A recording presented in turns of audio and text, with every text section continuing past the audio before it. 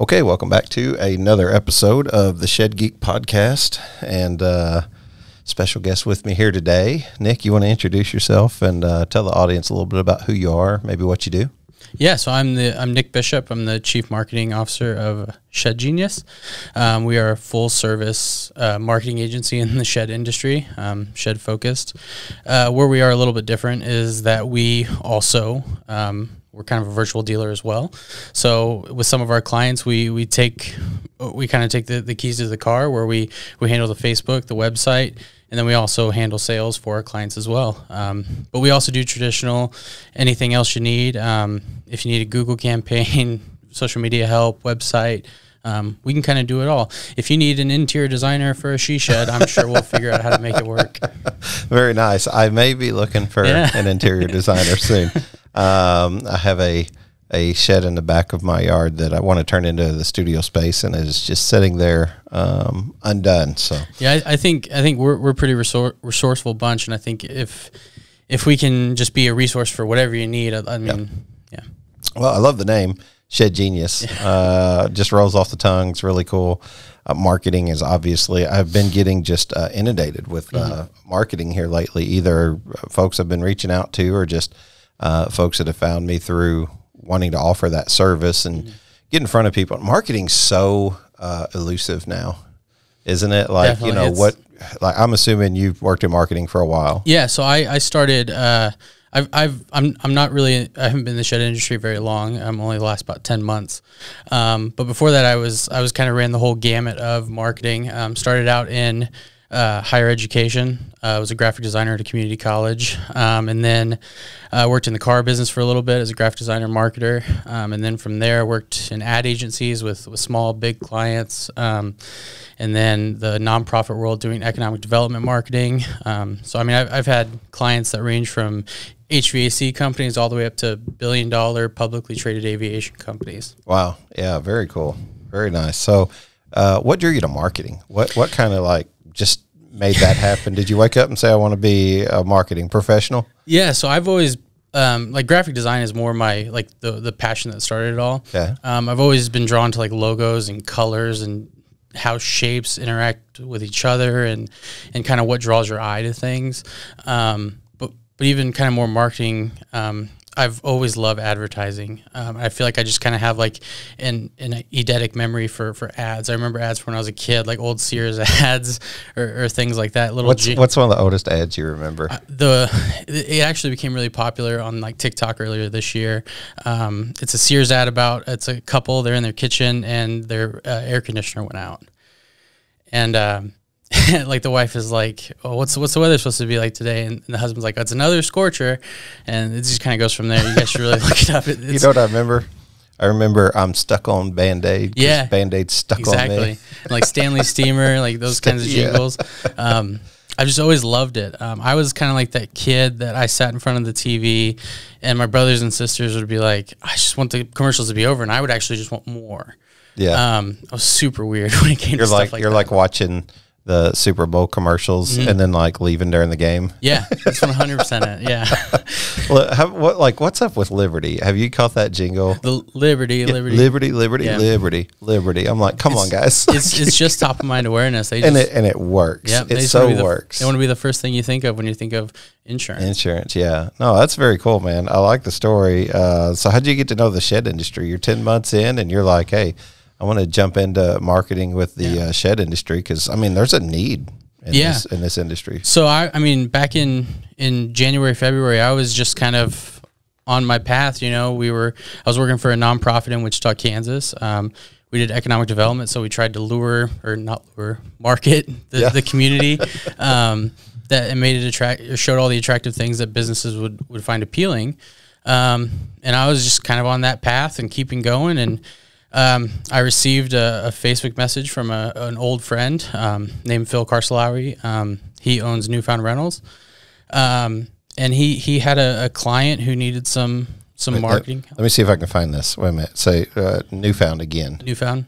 Oh, there we go. That's what we needed to do. No, go ahead. And he had a client who needed some marketing needs. They were working with an agency, and he was kind of wanting to simplify things. And And so we had an introductory call, and I was like, yeah, I think this is something we could do. And then that kind of took off to us having more of an expanded role where we took over their entire social media, their website, and then we started doing their digital sales.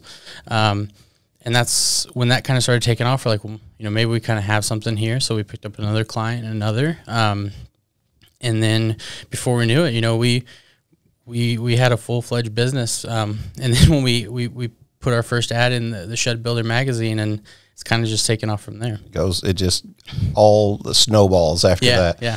Well, I think that's a testimony to the fact that we have a need in this industry for marketing. People want to work with folks in marketing that they can trust. I've interviewed tons of marketers lately, which is cool. So I'm learning a lot too. It's so elusive that like marketing seems to kind of be hard to pin to the wall, right? It's like Jell-O, like what is marketing? What's the famous quote, like half of your marketing dollars work. Nobody knows what half. Exactly.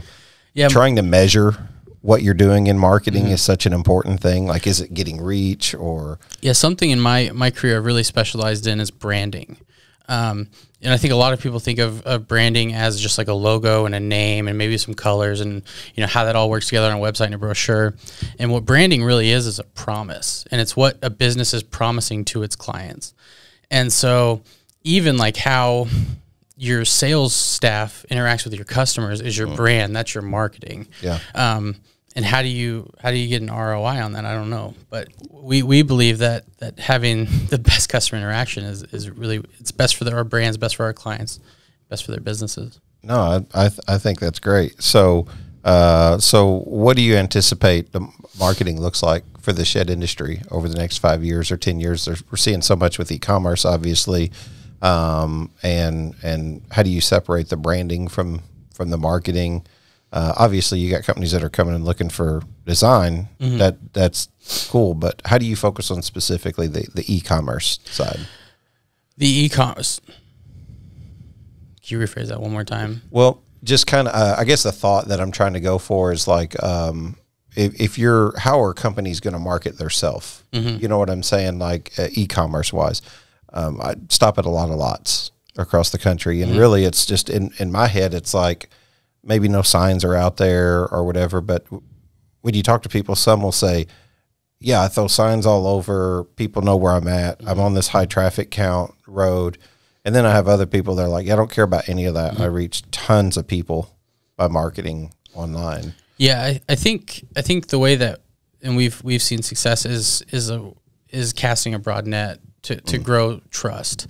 Because I think as the shed industry kind of goes from lots to more maybe digital, is having that trust. Because, in previously and even a lot now, you go to a lot and you talk to a sales professional and there's kind of like, you can build that trust really quickly. But if you just kind of see an ad on Facebook, you really don't know what business is behind that. Yeah. And so, we do a combination of Facebook, Google, but then we also focus really hard on our Google profiles for our clients and reviews, because we think building that trust is the backbone of the marketing for each client. Because if they don't trust us, they're not going to talk to us. Yeah. And so what we've really focused on is getting that trust established as quick as possible. So having a very established visual brand, but also word of mouth and spreading that as much as we can. Reviews are something that we push really, really hard.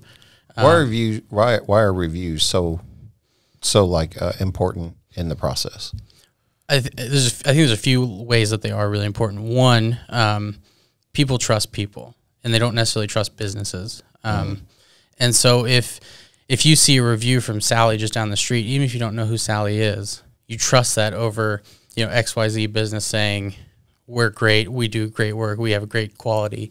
But if Sally is saying, these guys were fantastic, they delivered my shed, the quality was off the charts, they didn't damage my yard when they delivered it, there's that trust that you're going to believe, rather than if the company said it themselves. I like your statement, people trust people, not business. I think it's very accurate. And another thing too is Google with their algorithm and SEO and everything else, if you have reviews, you're going to kind of be put towards the top.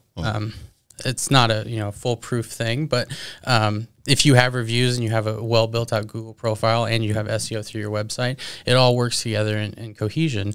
And so that's another way, but I think mostly that people trust people and not businesses. Yeah, I think, even in the shed industry, I have sold to the shed industry, still sell different products or services to the shed industry.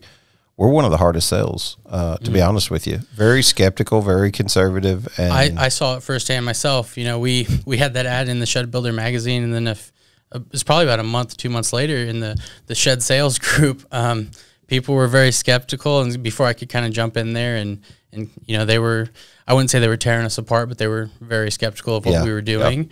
Yep. But I think as soon as I could put a face to the business and I could explain who we are, what we do, and that we're not, competing with our own companies across or within the same state lines, and we're not using boilerplate copy and content across each client, that branding is really important to us and our clients. And No, I think that's just, we're all consumers by nature. We're going to go and consume just like anybody else.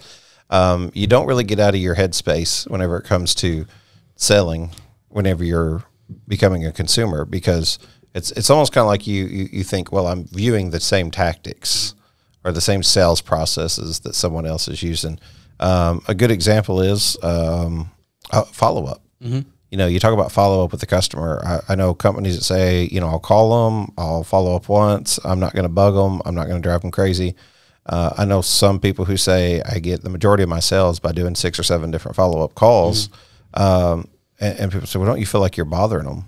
And some people say, no, I'm just appreciative that they were consistent to actually continue to reach out to me. So everybody's different. I mean, and you're not going to sell to everyone anyway, so, and you don't want to create an echo chamber where you're only selling to people that are like you, and you only buy from people that are like you. You don't expand. Hello, Shed Builder. This is the Shed Geek, here to tell you about one of the coolest things I've seen. The first of its kind, the Joey Pivot Lift. I have visited hundreds of shed manufacturing shops across the country, and one of the first things shop owners and shed builders mention is the amount of fatigue that is placed on the everyday builder. If you own a shed shop, you know that your builder is an asset to your future. With the Joey Lift, you'll see more production, and your builder will appreciate you investing in their well-being by replacing the thousands of steps they have to take up and down a ladder all day. The Joey Lift is perfect for shed builders, roofers, painters, and laborers working to add that special layer of detail on your shed. It's so easy, even a geek can drive it.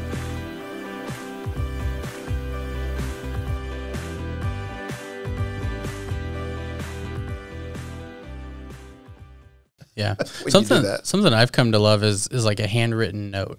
So I'm from Kansas. I'm not a big K-State football fan, but growing up, you always heard about Bill Snyder writing a thank you note or a thank you card to the opposing team's head coach afterwards, and that's something that has always stuck with me. And that's something I always try to do is after I meet with somebody, even if it's a quick interaction, I always try to send a thank you card, just because I think it means something a little bit more than just an email, a phone call, something like that. I've tried to do that with like guests on the podcast. I've gotten so busy, I've gotten terrible about follow up. 100%. But I always try to, write a thank you note that says, I appreciate you coming on the show, and that you would share your expertise and stories really with just the shed industry. In 10 months, what surprised you the most about the shed industry? Everything. Absolutely everything. All right. I'm 100% transparency. When Phil and I sat down at Dempsey's Burger Pub in Wichita, Kansas, I thought he was crazy. I went home that night and I told my wife, I said, Phil wants me to help with marketing on sheds. And I was like, this is not going to work. And as we started meeting more people, I started seeing the need, because that first client wasn't the only one that was hurt by an agency. When I worked in an agency, we'd have these small business owners, and they're really busy, especially when you own a small business and you're doing everything. You don't have time to check in on whether all of the Google ads that you're paying for are being ran. Yep. And that always bothered me. And so when we started meeting more people who they had a website built by this agency and the form didn't work, or they got this website built for them and it has zero SEO, so and it's not linked to Google Search Console, so they're not even appearing on Google whatsoever. And they paid astronomical amounts of money for this, and they're getting nothing in return for it. It started a real belief in my heart that we could help people and have a successful business. But I think the other thing too is, being from Wichita, Kansas, we're the air capital of the world. Yep. And so it's, 100 years of aviation history built on the backs of people who work hard and figure things out. And so that's something I'm really familiar with. My favorite story about Wichita, Kansas is sometime in the 70s or 80s during an economic downturn at Beechcraft, they stopped making planes and started making pizza pans. Because they didn't want to lay the workforce off, and Pizza Hut was headquartered in Wichita at the time, and so that they just kind of partnered up. And I remember Pizza Hut, yeah. And so that was something like you come together, you figure out for the better, and that's something that I think the world has kind of forgot about, and I've rediscovered in the shed industry. When at the Shed Show back in September, you meet these brilliant people. Yeah. Who have solutions on solutions for every problem, and they figure it out. I don't know how they figure it out, and that's just, I love the people, and I love the hardworking aspect and the spirit of invention that everybody has. Yeah. And that's I think been, I didn't know what to expect. Yeah. And that was probably my favorite thing that I've discovered in the industry. No, I think that's great. I've just been visiting a lot of shops recently, and a lot of the shops have just the engineering mindset that they have. And I tell people all the time, it's got to have something to do with like this German concept of engineering that they just always seem to do. And then the fact that some of these shops don't even have like fluorescent lighting, and it's all kerosene lamps and that kind of thing. And that's just, it's so amazing to me. I come from a world of Apple computers and smartphones and that kind of thing, and these people do so much more with less. I don't remember who I was talking to recently. I think it was Huxman from Shed Hub, and I said, "You're a big brain, and you're just really smart. You're a really smart dude." And he said, "Well, you're really smart, just in your own way." And I appreciated the compliment, but it made me think, like how much I value communication, and how like a podcast would be something that would be my destiny somehow, right? Because I value communication. I love talking, picking up on body language. I think that's why I kind of appreciated sales. I wasn't the best at sales, but I appreciated sales. There's a book called The Challenger Sale, and it says that's, kind of the status quo, if you will, for sales. And a lot of times it's somebody who does challenge you farther and pushes you more. And I'm a relationship builder. So out of 4 styles, I wasn't the number 1 tier. I was the 2nd tier, but it's one that I can't change because it's my personality. Build a relationship and then create a sale off the relationship. So the question is, like, can you do that? Is that something that you do whenever you're teaching marketing, necessities to the companies that you work with? Do you have time to build a relationship and build that trust with someone whenever they come in and they're buying a shed? Do you mean like us with clients, or clients with? I'm curious. Do you focus on that whenever you talk about marketing with because like you said, branding is even how your customers, how you treat your customers, and your salespeople create your trust, create trust with your customers. I found that whenever I was selling, a lot of times it's like, man, this is difficult.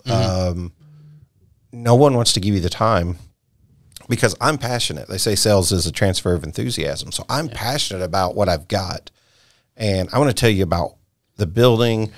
I want to tell you about all the product. And I want to tell you about why this is a good value. And you're looking for something today, and this meets your need. Can I transfer that enthusiasm over to them? I found that in a small amount of time, the customer who's very impulsive, it's really hard to get them to slow down enough to build that relationship. What advice would you, I guess, offer in that case? Yeah, that's a tough one, especially like those impulse buyers. I think just communicating I don't know, what word do I want to use here? Communicating the value and the workmanship that goes into it, and but also like what need is it gonna serve them, or what need is it gonna what problem is it gonna solve for them? Yeah, that's a tough one. I'm definitely not a salesperson. That's well, and that's something else to point out too. You're in marketing, and those two things go hand in hand, and really they run parallel, but they never touch. About like a track, right? Yeah, and marketing is marketing, and sales is sales. So. Yeah, that's the I worked in the car business, but I never sold a car. I understand the process and how it works, but I mean, salespeople, they're a different breed. Yeah. Something that when I was in high school, I worked at a movie theater, and one of my jobs was to train employees, and customer service was a big thing. And so I think, I have like a little bit of skills on that sort of like that part of selling, and how to cultivate a customer relationship just with, making them feel important. But sales is something it's very difficult, and in my role now, I do have to sell our services, and that's super hard. Yeah. That's something I've had to kind of step into. Sales calls still scare me, but it's like I said, it's something we got to do, to keep the lights on. But I've always kind of been along the model of it's a mutually beneficial relationship. Yeah. And so even when I'm on sales calls, I probably shouldn't do this, but I always give out like a little bit of information. I think I was on one last Friday, and I threw out this like little bit of information about like, if you don't use us, and you go use whoever, just make sure they're, using this kind of thing. Sure. I think in that we were talking about Google campaigns, and it was make sure you use a landing page. Don't just send them straight to your home page, but use a landing page, that kind of thing. Just because, even if you don't use us, I want you to walk away with a little bit of piece of information.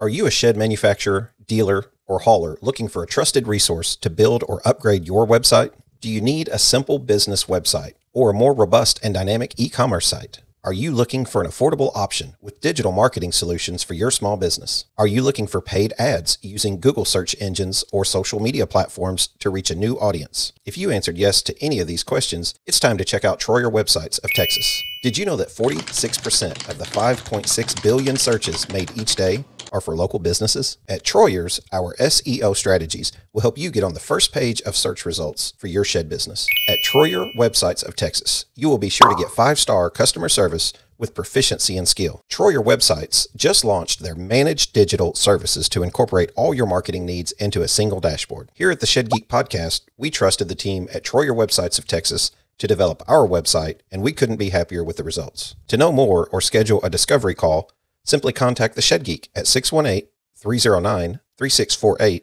or email info@shedgeek.com. Yeah, I would do that in sales a lot of times is, if somebody come up and the customer doesn't always have the information that they need. They just latch on to the information that is the path of least resistance. Yeah. So if they see a shed and then they come by from, or at least come get a quote from you, this guy down the street has this for, 4,000 and you're 5,000. It's like, well, there's a few things to consider. This one's 4 foot longer. It's, what I'm saying? It's, which one's wood, which one's metal, or is this shingled? Insulated windows. Yeah, insulated window. Yeah, that's 3/4 inch versus 5/8 and 16 on center. And you're trying to explain all that. And sometimes that just doesn't matter. To the customer, especially if it's like you said, an impulse buy where they just want something. You're overselling. 100%. I think that's something that we do have sales guys on our staff who are professionals at that, and they navigate it like champions, and they are better than me 100% on that sort of thing. But yeah, that's a tough job. I don't envy sales folks. What's some of the more interesting things you've seen in your time marketing? Just in general? Yeah. Oh gosh, I don't know how much the audience knows what a QR code is, but if you don't know, they're like small little codes that you scan with your phone. You usually have to be pretty close to them. I had a client when I was freelancing back in the day that asked me to put a QR code on a billboard. That's a little that's different. You can't really scan a QR code when it's 400 feet away, right? I've seen blunders that ruin companies. That it's tough to see. We've done fun little giveaways that they just kind of run the gamut. When I was the nonprofit I was with before, we did economic development. Before I was there, it's probably one of the coolest campaigns I've ever seen. They had like those old school viewfinders that you look into them and you click it and the wheel spins and it has a picture. Oh yeah, yeah. So they had a viewfinder that was like that, and it had like little different tidbits about Wichita, and they sent them out to these different companies, and it was one of the most successful campaigns I've seen, and I've just super out of the box thinking, things like that. No, I think that's great. I enjoyed whenever we were out there. We visited like the I don't remember what it was called, but it was like the Country Western like museum or something or another. It was kind of like Cowtown. Cowtown. That was it. Yeah, we went out there. I really want to get like an episode out there. Yeah, like the, like do like the John Wayne whistle. I'm sure we can set it up. It'd be cool. We could. Me and you can get on one end of the town and have like a draw. Yeah, it was really fun. The QR code. I've seen some of those on sheds already. And I think that was something that when I first got into marketing and I was in the higher education world, they were everywhere. But back then you had to have an app. So we'd put them on things, they would never get scanned, and then they were dead and nobody used them anymore. And then I think that was something that the pandemic really brought back. It took me a few years to kind of warm up to it, and I've started. We use that with a lot of our clients, just different ways. It's just a perfect way that you can track activity. Yeah. And it's simple. People don't really want to remember what a URL is. They can just kind of scan it with their phone and it, bring it. Yeah, I've got already generated a couple QR codes for like the affiliate partners and stuff like that, just to kind of help brand. Yeah. Things like that.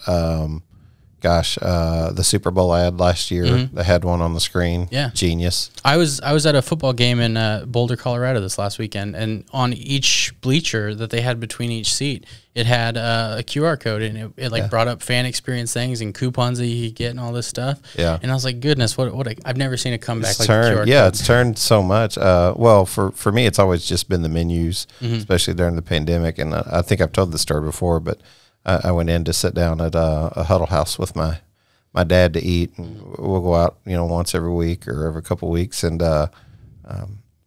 they didn't have a menu, and I was like, "Here, Dad, I got you." And he doesn't have a smartphone, so I scan it, and he's like, "What's that?" And he's trying to figure it out, and he's like, he thinks I'm a wizard now. He's like telling all of his friends that I'm like the smartest guy ever because I can pull the menu up, and it's a learning curve, really. And I tease him about it, but we have good fun of laughing about it. Another fun little like marketing story. I don't think this campaign ever got used, but when I was working at the nonprofit, we were working with the city of Wichita to try to come up with a campaign to lure talent from Denver to come to Wichita. And so we were trying to think of like a funny tagline and like how the campaign would go. And we were thinking about just trashing mountains. Not like actually, but just being like, mountains are not fun. Like, why would you want to be around mountains? You come to Wichita, Kansas, live in the plains. And we were thinking about having like that tagline put on like a banner that gets towed behind a plane that fly over downtown Denver. Just like funny little different ways that we can, just kind of break up the monotony of the world a little bit. Yeah, no, absolutely. I love the comedy aspect of it. I always say God gives us a sense of humor, so there's nothing wrong with laughing, and I like to do a lot of that and have fun and be responsible all at the same time. I think it's really cool. What's some of your cooler stories that you've run into so far? Hey guys, this is the Shed Geek, and I'm here to tell you about the latest in financial innovation to hit the shed industry. It's a program called Backyard Finance. Everywhere I go, shed manufacturers and shed sellers are always asking, how can I get a better payment option for my customer? At Backyard Finance, they're making this a reality. You might be asking, how do I sign up? Simple, just go to Backyard Finance, click on the Get Started Now button, and create an account. After that, you'll have 200 plus banks competing to give your customer the best financial terms possible. With Backyard Finance, you can service your customers two ways: direct to customer lending or direct to merchant lending. With direct to merchant lending, simply fill out an application. It takes about 2 to 4 weeks to process that application, but it'll allow you a variety of financing options to make you a more competitive retailer.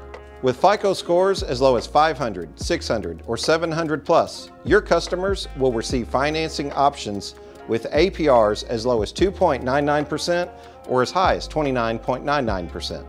Credit applications are approved in just 15 to 45 seconds. To know more, contact Backyard Finance at 833-692-2286 or email info@backyardfinance.com today. Backyard Finance, funding backyard dreams. Yeah. So, I almost worked for the Tiger King. That's what I was waiting on. This is like this is kind of the story that's followed me. I haven't heard it yet. So it's kind of followed me ever since it was happening, or ever since it happened. I was at a wedding 2 years ago, and my boss at the time, her husband was like, "I got to hear the Tiger King story." So it was back in 2013.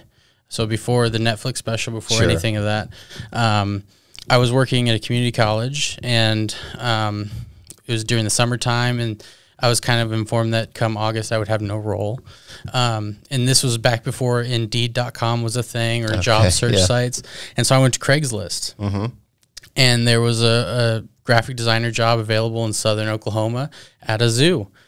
And, you know, I broke my dad's heart when I told him I wanted to go into marketing, graphic design. He wanted me to go to aircraft because that's, you know, guaranteed money. And so I was, you know, adamant to prove to him that I could make a life doing this. So I was like, I'm going to find a job. Hello, Tiger King. Yeah. And so I responded to this ad. I sent my portfolio in, and I got a call to set up an interview.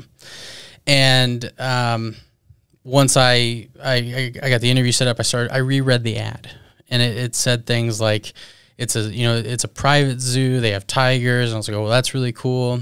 But then it started getting a little weird where it said you had to live at the zoo. They had housing for you. Yeah.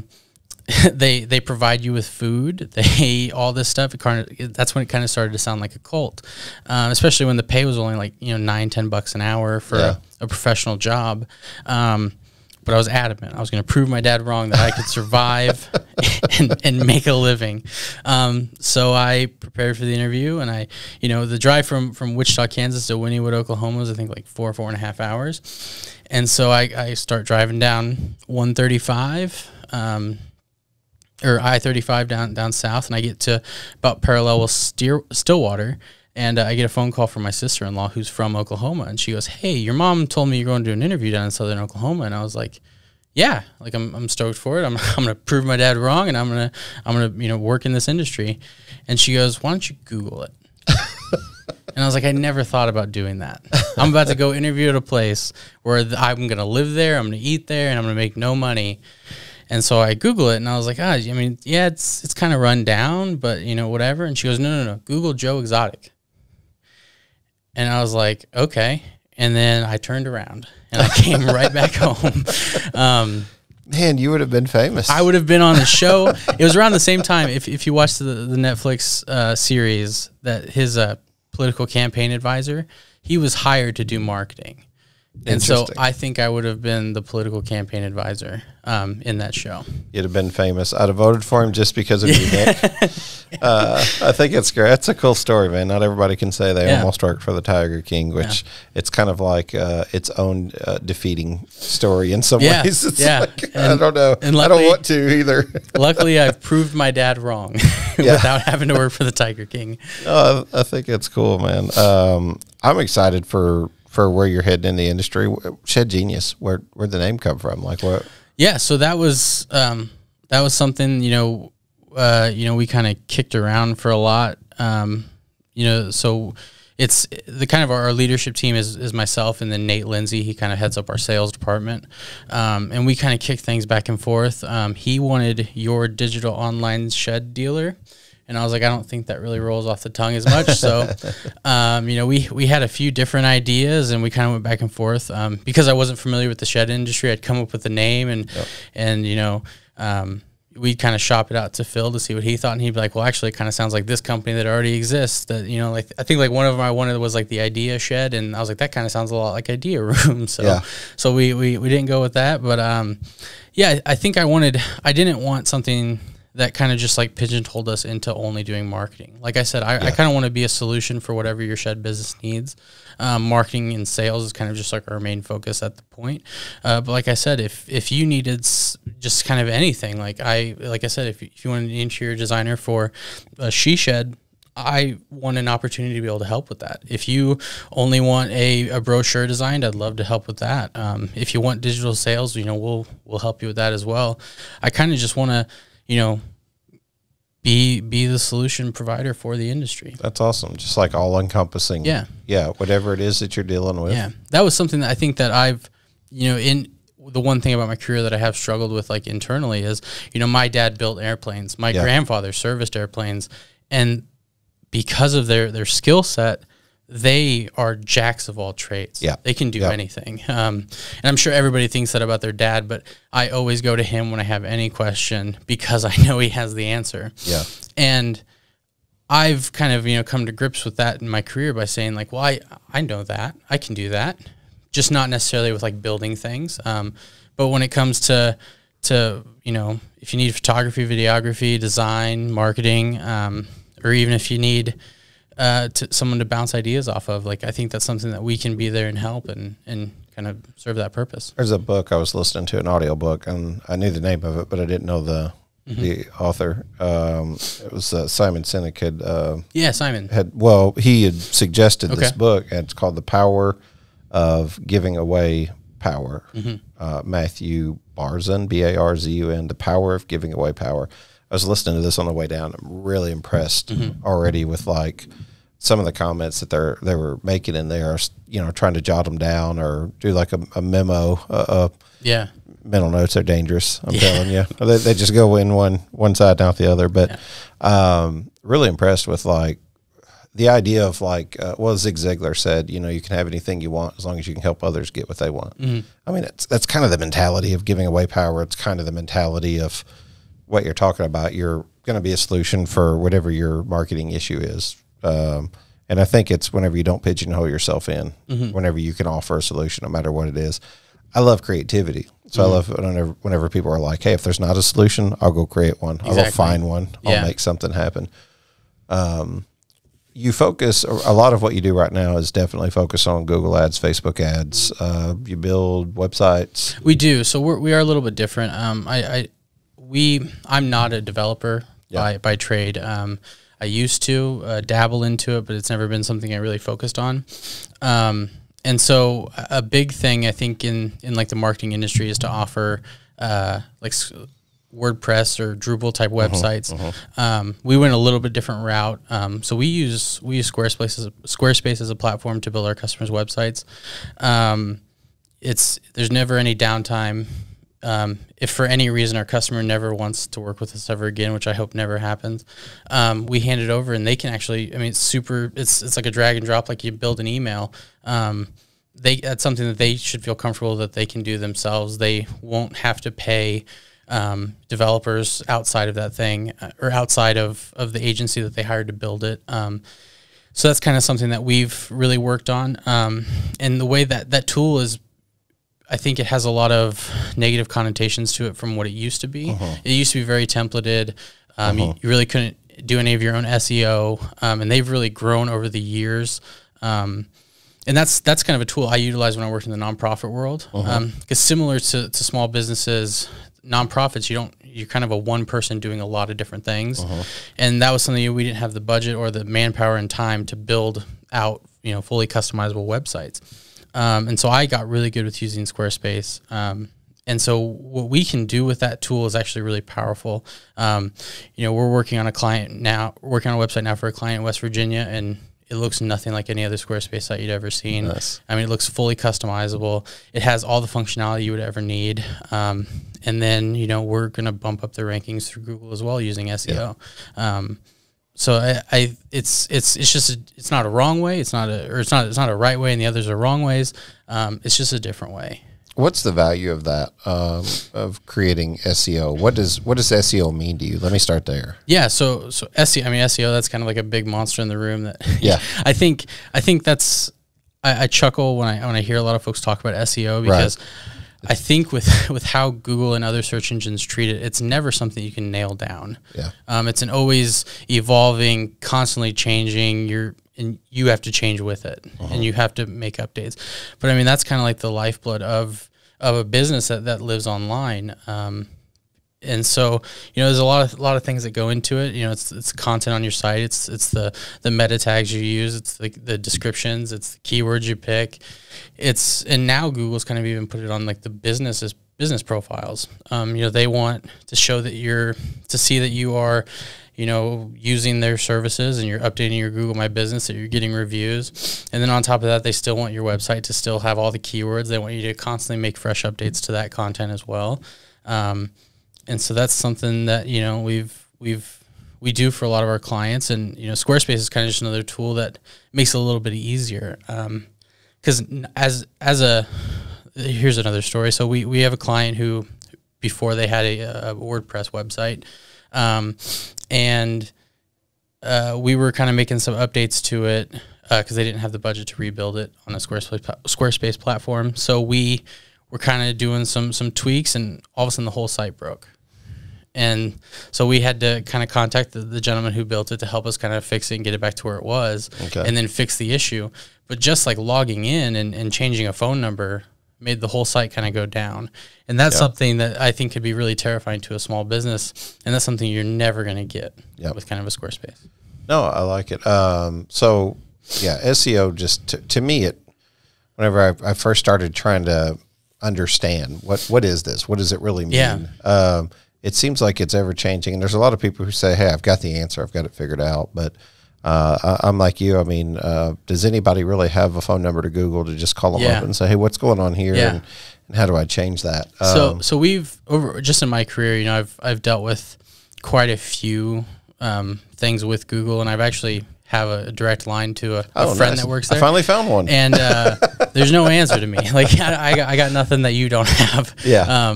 It's because it is something that's always changing. Yeah. And unless I think you work in that specific department, you don't know either. Even some of the conversations, the documentaries I watched, like one that comes to mind big time was like Social Dilemma and like, the Cambridge Analytica, whatever, you got it, scandal. What a lot of people talked about was with ranking, it's going to be different from one area of the country to the next. Yeah, and like different user to the next. Right. So if you Google, something in, I don't know, Alabama, it's going to be different than maybe what you get in Chicago or New York or something. 100%. And then what Google, because back in the day, you could just put like for a shed lot, you could put sheds for sale in Wichita, Kansas. Yep. You could put that on every single page 3-4 times, and now Google knows your keyword stuffing. Yeah. And so there's like a fine line that you have to go. And so how we've kind of always taken like the best rate or the best attempt or the best route to go is to be yourself. Yeah. Because you're like, again, people trust people, not businesses. Yeah. And so more likely than not, as long as you are representing the business and you are doing your best to be like a person, it's going to benefit you in different ways. And so if your content is written like how a person would speak, it's going to, benefit you in a search because that's what people are going to search for. How relevant is Facebook still in the process of selling? I think it's super relevant. Yeah. We don't have any clients that have really pushed into Twitter or Instagram yet. Yeah. And since we are very young, we haven't pushed any of our clients there because that's a lot of education that we kind of have to do. Yeah. And I think all of those really serve a purpose. Like I think Instagram would be a really good way to kind of show a lifestyle of like what buying a shed could change, how it could change your life. TikTok, I think, is another way that you could do it. But Facebook is I think still like the most powerful tool that you can utilize in the shed business. Because as much as like even me as a 29, almost 30-year-old, I might want to say, I don't want to get on Facebook because my parents are on there. I'm still on there. Yeah. My nieces and nephews who are in their teens and 20s are also on Facebook, even though their grandparents are there. Yeah. You're just there. Yeah. Whereas not everybody's on Twitter, not everybody's on Instagram or TikTok. Yeah. And Facebook has done a really big push in the last, few years to really kind of welcome itself to businesses. Yeah.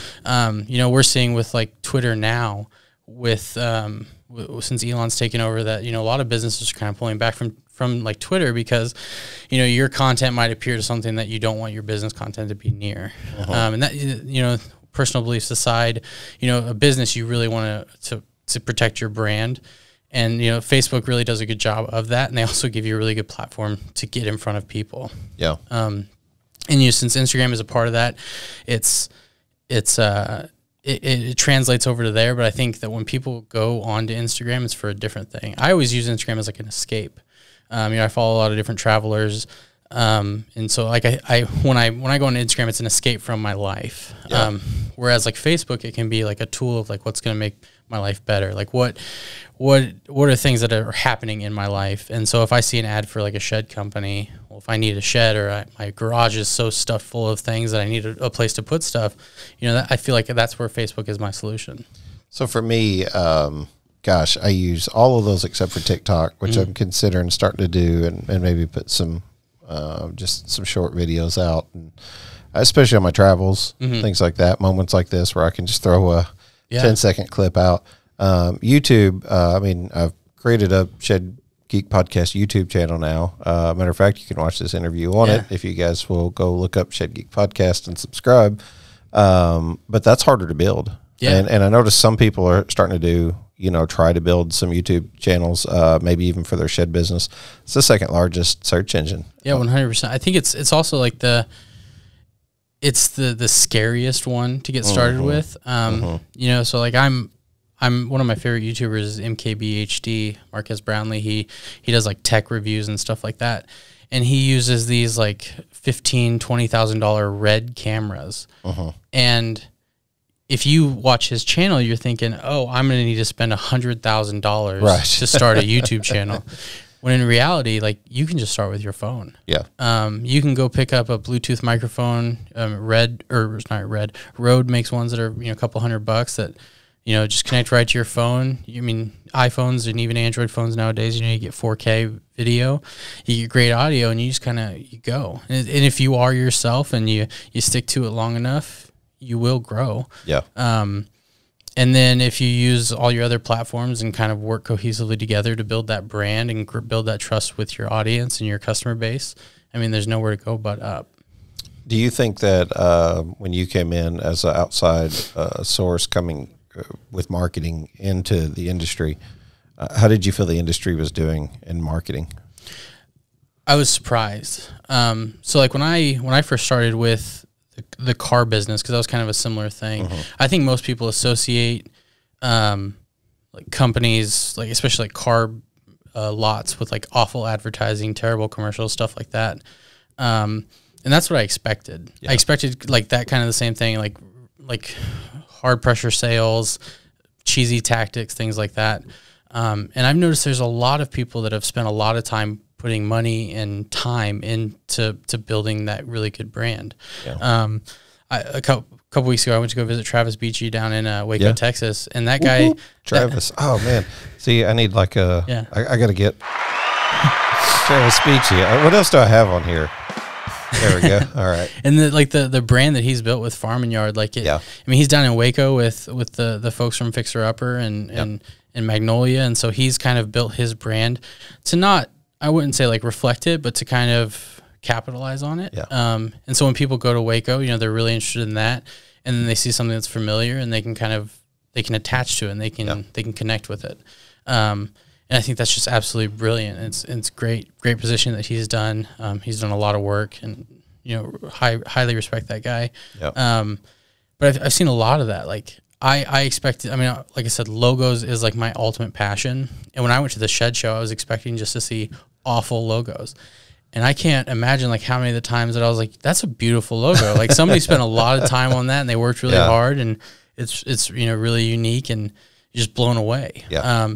But even like kind of going back to like people trust people, like when you're meeting these business owners, that's their brand, and they don't even realize they're doing branding, but like their business directly reflects who they are, and they're just amazing people. So you have an amazing brand. And I think that's been like my biggest surprise marketing wise. Man, all of that's cool. I think you're going to have like all the business you want, because there's just plenty out there for the taking. And we've been talking about it on the podcast for some time, just making it a bigger market, really, because I think we're as strong as our weakest link. So, it's really about trying to get those below the equator up to the equator, And I think like how what's I guess another surprise is like how welcoming it is. Yeah. I come from, Wichita, Kansas, where we have, I think it's like 7 different craft breweries, and all of them, they share ingredients, they share ideas, they collaborate, they work together. Yeah. And I thought that was like a crazy thing that didn't exist out in the world. And then when we started being talked about in the shed sales group, like Jim Mosier hopped in and he kind of, welcomed himself. And I fully expected like this crazy competition, like, you got to stay out of here because this is where we are. Right. And then, went to the shed show, introduced myself to a few other folks. And I mean, everybody was super welcoming. And it wasn't like you need to get out of here because, we were here first. Yeah. And I mean, that's been like a huge surprise. When I worked in an agency, we hated the agency that was across town.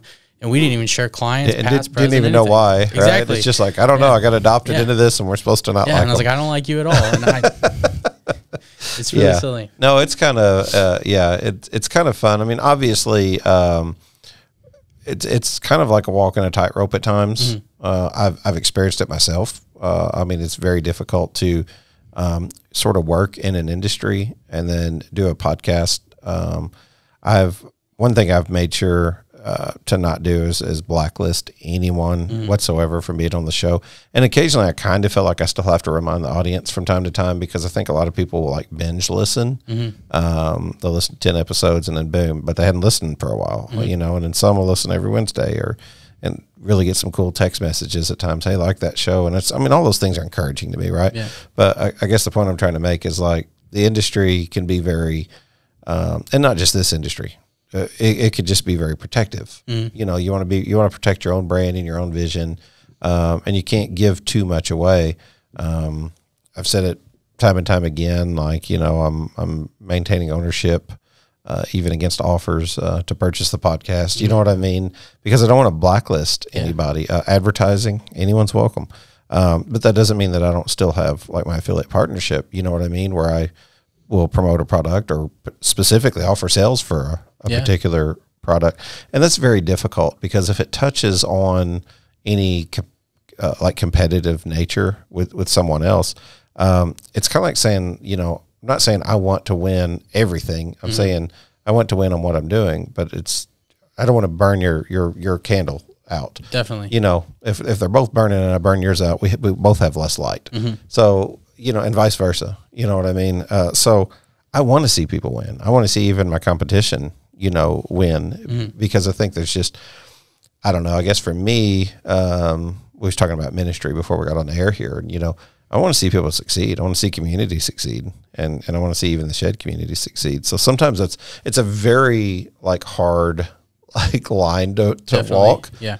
But most people have been very, very welcoming. Yeah, I said when I went to the shed show, I was very surprised with just the conversations that we'd strike up. I mean, a lot of times not even about sheds or marketing. It's the biggest, nicest group of people I've ever been welcomed into. Yeah, no, I think Ed Wynn said something about that. I went to the NBSRA, and he had mentioned something about that, especially in his profession as a lawyer. He said, it's been tough. It's not tough, but I mean, like, it's a very dog-eat-dog world. And he was talking about just like his appreciation that he had for an industry that would kind of come together and not just be all about that dog-eat-dog mentality from power to money to everything else. It's tempting. It's always tempting, especially when there's money and power involved. And influence, but gosh, man, I just think what you're doing is cool. I love talking to people in the shed industry, and somebody with the name Shed Genius. That's right up my alley. Yeah. What would you want to final thoughts? What would you want to let the final thoughts for the audience to know about Shed Genius and about Nick Bishop? Yeah. So, I mean, I'd love to. I met a large portion of folks when we were at the shed show. I'd love to meet a lot more of you.